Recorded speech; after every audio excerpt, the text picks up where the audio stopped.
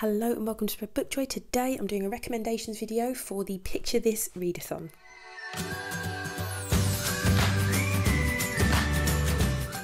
If you're new to the channel, I'm Jack, and if you're not new, welcome back to Spread Book Joy. And today I'm doing a recommendations video for the Picture This Readathon, the amazing month-long readathon I'm running alongside the wonderful Shelley Swearingen, promoting the idea that picture books are for everybody. So if you've not heard of the readathon before, I'm just going to put a link to both announcement videos in the description box, and let's get started.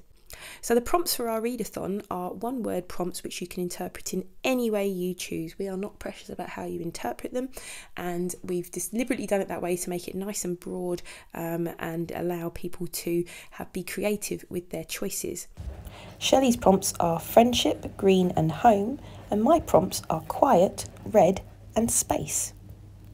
I was going to do recommendations for each of the one-word prompts, but I decided that actually when I was looking through the books, lots of them cover multiple prompts. So instead of talking about the prompts and then the books to match, I'm just going to talk about books and tell you which prompts those books match. Hope that makes sense. First of all, I'm actually just going to talk about a specific illustrator, author-illustrator called Jon Klassen, or Klossen, I think it's pronounced, who is a Canadian illustrator who most famously works with the author Mac Barnett, and they've produced tons of amazing books. He's worked on this one with Lemony Snicket, and he's got his own really famous series of books, which I had to get from the library because I don't have them. But the first book is I've Lost My Hat, This Is Not My Hat, and then We Found a Hat, which is a trilogy all around these really hilarious creatures who just have managed to be really expressive with very few features on them, and they still manage to be really expressive. So Jon Klassen is someone I've picked and I want to recommend as someone who uses space in his books. He's a highly entertaining illustrator. His illustration style, I think, is really engaging and playful and fun, but his use of space, which is really well sort of demonstrated with this book, The Dark, which is by Lemony Snicket. It's about a boy called Laszlo who's afraid of the dark.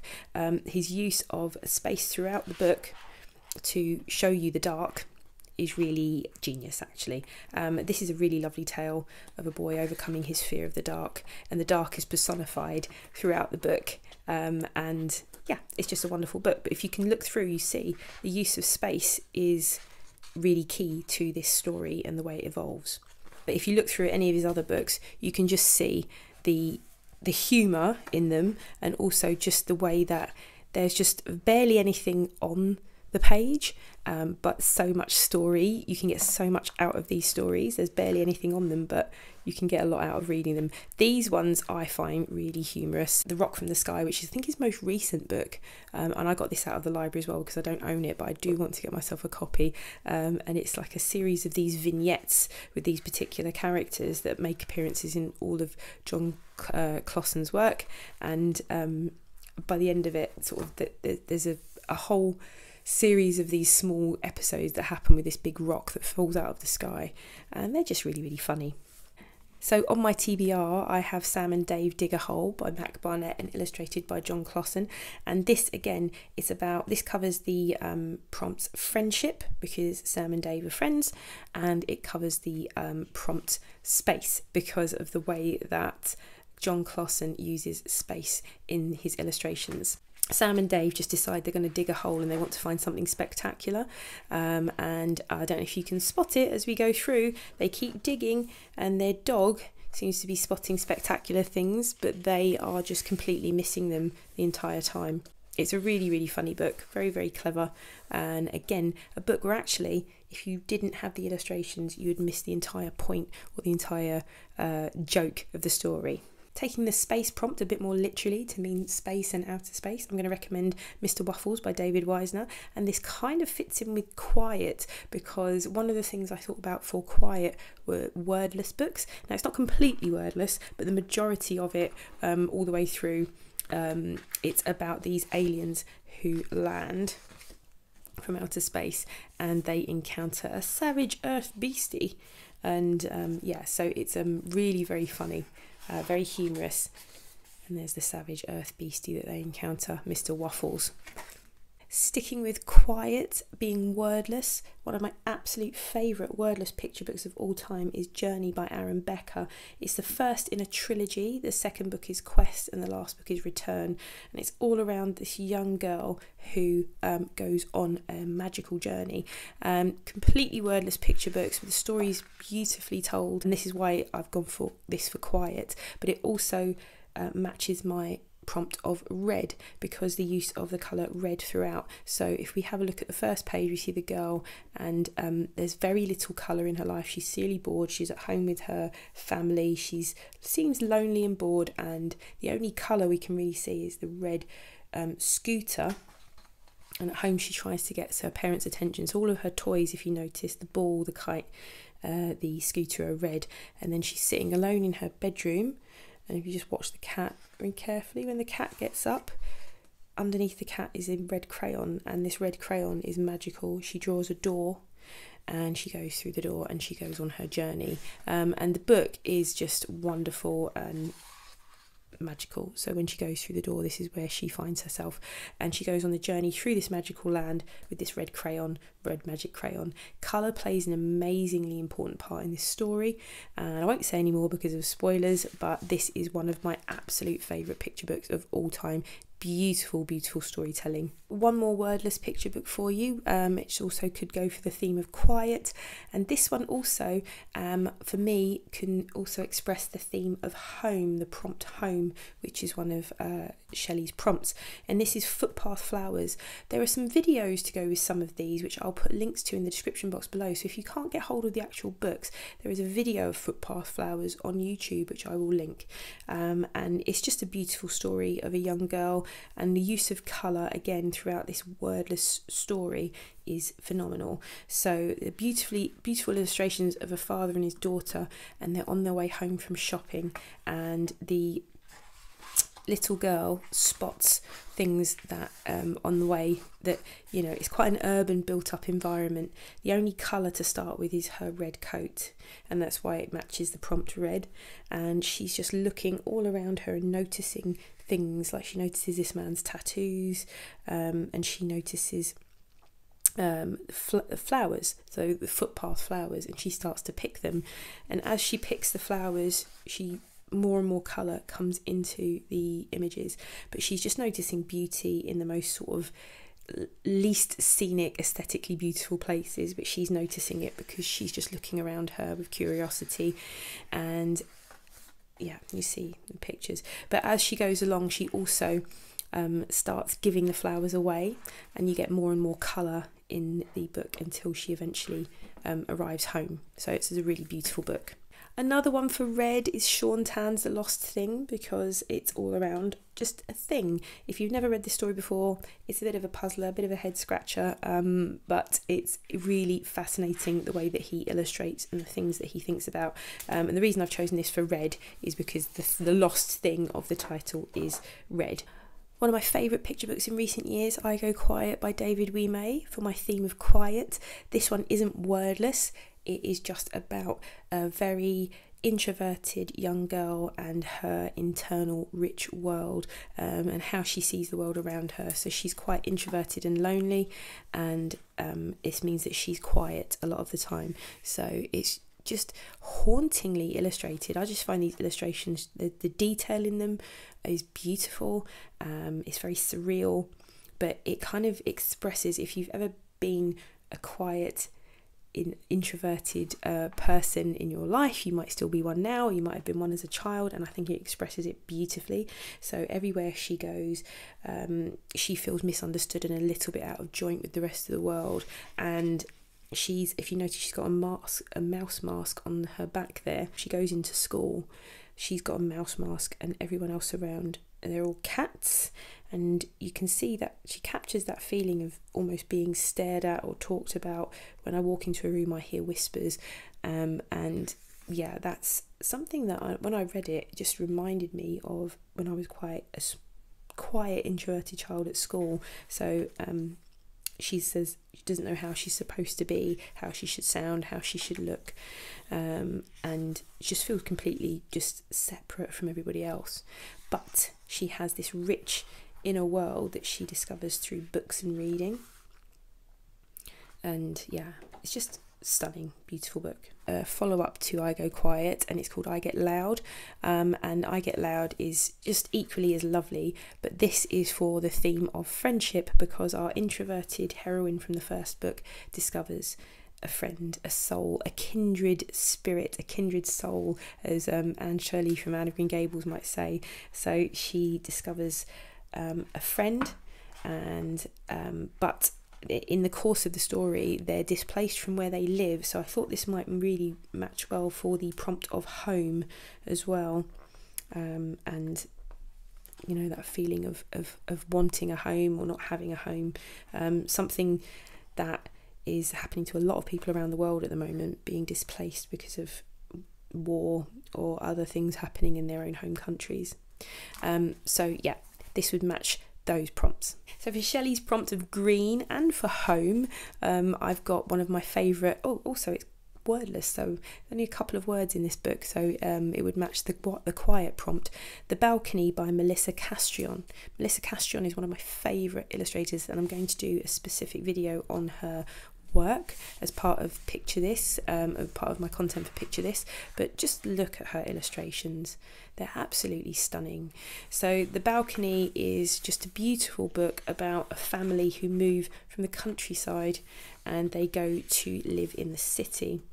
And the young girl is living in the countryside with her family, and she's surrounded by nature and animals and plants, and she's extremely happy there. And then she gets uprooted and moved to the city, and you can see the sort of subtle changes of the colour palette, which is quite beautifully, like, it's a beautiful colour palette. It's kind of limited, but you can see as we go into the city it gets greyer and more boxy and less natural. But she ends up growing her own plants on the balcony. So I thought this would be a good one for green, it'd be a good one for home, and for quiet because it is wordless. And it would be a good one for friendship too, because she does eventually make friends in her new home. Continuing with the theme of green and quiet, the prompts green and quiet, I've got another David Wisner book, Tuesday. Tuesday is actually also quite a surreal story, if you've not read it before, of something that happens on Tuesday at around 8 p.m. Something strange starts to happen, and it involves some frogs from a swamp, which is why this is what happens. They just pick up on their lily pads and start flying, and they fly all around town and cause mischief in a number of different places. So yeah, it did make you think. When I was thinking Shelley's prompt green, this made me think of it. And it's also a hilarious wordless picture story, which you see all the different things that happen because of these frogs flying around, which is a great one for the quiet prompt. So another one for the prompt green, The Tim Forest by Helen Ward and Wayne Anderson. All about, it's beautifully illustrated story, all about a man who lives in a scrapyard in the middle of nowhere where there are a lot of forgotten things that no one wants. He lives in a landfill site, and eventually he starts making his own forest out of tin, but eventually we get some actual green and growth in it. So I thought this was a good one for Shelley's green prompt. So one of my favourite books about friendship, and this is one for probably more for younger readers, but I just love the stunning illustrations in it, and it is Pumpkin Soup by Helen Cooper, and it's just a beautiful book. I just want to show you how beautiful these illustrations are. And this is the first in a trilogy of books about these three friends who live in the little white cabin in the woods, and they are a cat and a squirrel and a duck, and they make pumpkin soup together, and it's just beautiful. I just love the illustrations. The story is stunning as well. Children always love this story when I read it to them, and these friends fall out, and they have an argument, and the duck leaves and they have to go and look for the duck, and that's them getting really upset and crying into their pumpkin soup and making it extra salty. But yeah, I love this book. I love this whole series actually. It's the first in a trilogy. Pumpkin Soup's a really good one for the prompt home as well, because of the old white cabin and where they live and the home they share together.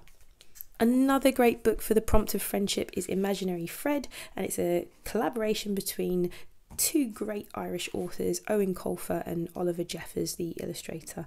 And Imaginary Fred, it's all about imaginary friends, and these children who have these imaginary friends, and what happens to them when they meet some actual friends. What happens to these imaginary friends? So yeah, very funny and delightful story. Another one for the prompt green and a good one for home is Mighty Min, again by Melissa Castrillon. I just love this author. This isn't wordless, this is an actual storybook, and she's Mighty Min is tiny but mighty girl who lives in a garden with her aunties, and her aunties are always telling these tales of their mighty deeds. So yeah, it's a beautiful book.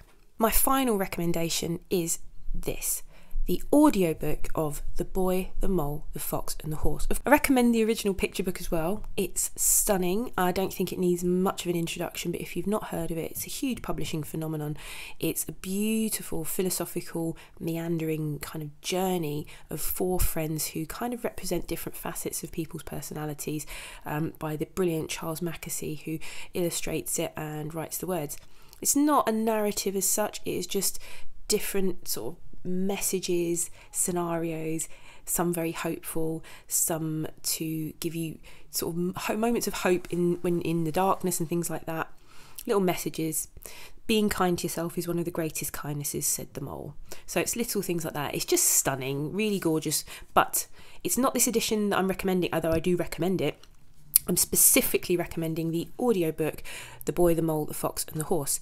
When I started thinking about Picture This, it occurred to me that it's not the most inclusive readathon for people who are not able to enjoy books visually. So I did have a little think about audiobooks. The majority of audiobooks for picture books are for children to listen to as they sort of turn the page. You know, you get the little bell noise when children indicates them they can turn the page. So they weren't really what I was looking for when I thought about trying to be more inclusive with audiobooks. I saw this recommended by MJ over at Reading This Life, who has an amazing booktube channel. You should go and check her out, she's wonderful. She recommended this in her best of 2022 video, and I didn't know it was an audiobook, went and listened to it, and it completely blew me away. To say that this is an accompaniment to the picture book would be a disservice to this. It is an experience in its own right. If you loved the picture book and you've not listened to the audiobook, I'd urge you to go and get it. Charles Mackesy reads the book and he's got a beautifully calm voice, and there are moments of complete silence. Then there are soundscapes, which is what I can call, the only thing I can call them is soundscapes of nature noises, nature sounds, and beautiful original musical score to accompany these gorgeous characters on their journey through the wild, through life. And I listened to this the first time and it just completely mesmerised me. It's only an hour long. I wish it had been longer. I have listened to it multiple times since. I find it a really soothing read. It's something that, as someone who kind of suffers with anxiety a lot of the time, I find this a really mindful, peaceful, quiet and hopeful thing to listen to. And like I said, it's an experience in its own right, completely, for me, separate from the picture book. It's just stunning. This is such a triumph of a book in its own right. It's a completely different way of experiencing this story, and it's so immersive, and it created such moments of calm and peace, and it really created a picture in my mind that no other audiobook I've listened to. I loved it so much, and I'm wholeheartedly recommending this.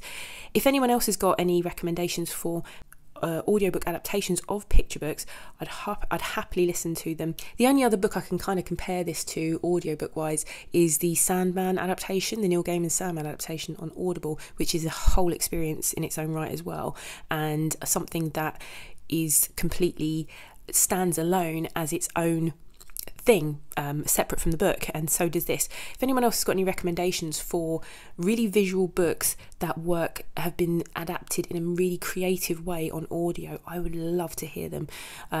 Again, I didn't want to recommend an audio book of a picture book which is really for children to listen along to while they read. This is not that. This is an experience in and of itself, and one I recommend for adults wholeheartedly. I loved it. In terms of the prompts it fits, well, the book and the audiobook both fit the prompt for friendship because of the friendship between these four amazing characters, and I think the prompt for home, really, because it's about the love that these characters have for each other, and friendships and family just remind me, they're like family, and it reminds me of home in that sense. But in the audiobook format, I think it also fits the prompts for quiet because of those absolute moments of quiet and stillness that you get within the audiobook, and it also fits the prompts for me for space, because like I said, you can interpret that in any way that you like, and for me space also means just space to breathe and think, and this for me does fit those prompts wonderfully. So those are just some of the recommendations I have for picture books. I can't wait to see what people choose for the prompts for Picture This 2022. As I said, the prompts are really open and open for interpretation.